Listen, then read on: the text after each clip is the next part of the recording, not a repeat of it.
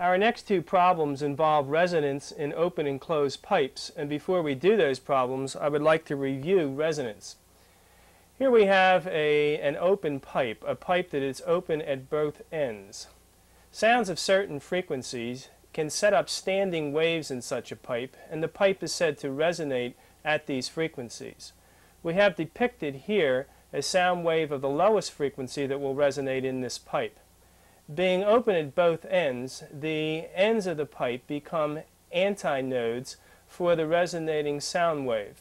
Here we have an antinode pictured at one end, an antinode pictured at the other, and a node in the middle of the pipe. Since the distance between two nodes or two antinodes is a half a wavelength, the length of the pipe then is equal to 1/2 wavelength.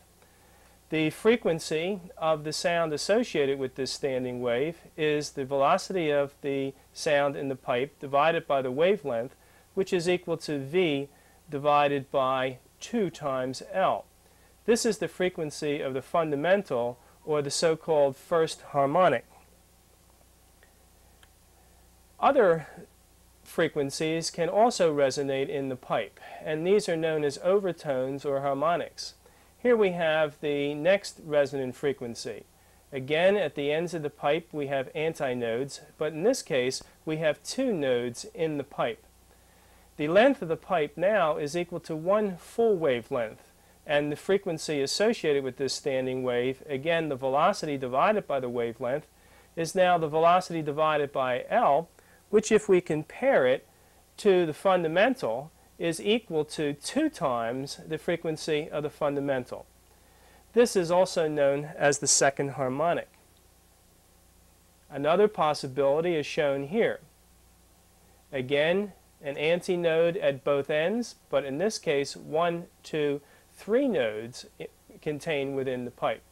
The length of the pipe now is 1/2 or 3/2 the wavelength, and the frequency associated with that, the velocity divided by 2L over 3, which is 3 times the fundamental, and this is the third harmonic. If we continue in this way, we would find that the next resonant frequency is 4 times the fundamental and is the so-called fourth harmonic. The next one is 5 times the fundamental, and so on. So in an open pipe, the resonant frequencies are simply integral multiples of the fundamental frequency. Standing waves can also be set up in a closed pipe, and the frequencies of those standing waves are slightly different than they are in an open pipe. For example, here is a standing wave of the lowest frequency that it exists in a closed pipe. The pipe is closed at one end, and the air is not free to vibrate at that end, so at that end there must be a node. At the open end we have an antinode. The standing wave set up here will be related to the length of the tube in that the length of the tube is 1/4 of a full wavelength. The frequency associated with that, the velocity over the wavelength, is V divided by the wavelength, which is 4 times the length of the tube.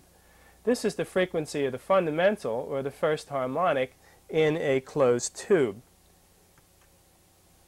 Other standing waves that are possible in this closed tube are shown here. Here's a situation where again we have a node at the closed end, an antinode at the open end, but now another node in the pipe. The length of the pipe now is equal to 3/4 of the wavelength, and the frequency associated with this wave is equal to V divided by lambda again, which is V divided by 4L over 3, which comes out to be 3V over 4L. Comparing that to the fundamental, which was V over 4L, we find that here we have a frequency that is simply 3 times the fundamental frequency. That, therefore, is the third harmonic. Standing wave of the next highest frequency is pictured here. Again, a node at the closed end, an antinode at the open end, but now 2 more nodes within the pipe. The length of the pipe is 5/4 lambda, and the frequency associated with this standing wave is 5V over 4L, which is simply 5 times the frequency of the fundamental. This is the fifth harmonic. In a closed pipe, the frequencies of the overtones are the odd multiples of the fundamental. The even multiples are simply not there.